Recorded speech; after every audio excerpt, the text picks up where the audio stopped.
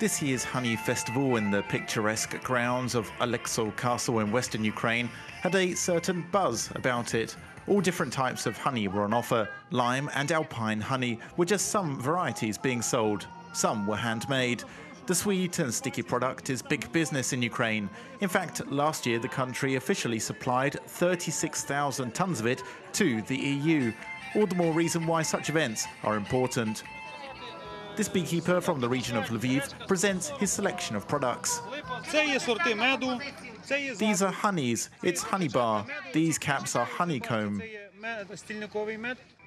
Mykola has been engaged in beekeeping for 9 years. He tells us honey cannot be tasteless.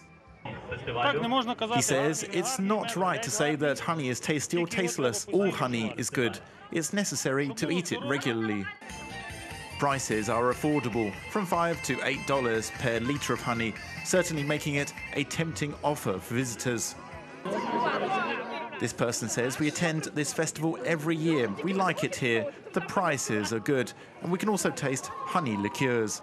Miroslav Giemzala is a beekeeper from Poland. The same sort of festival has already been held several times in his home province.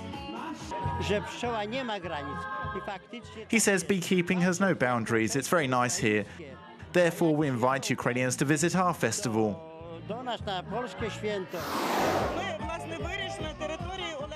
We decided to organize this festival in the territory of Alexo Castle because it is a pearl and showcase of the Bug district that attracts a lot of tourists.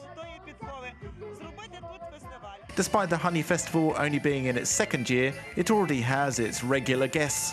The organizers are already working to make next year bigger and better.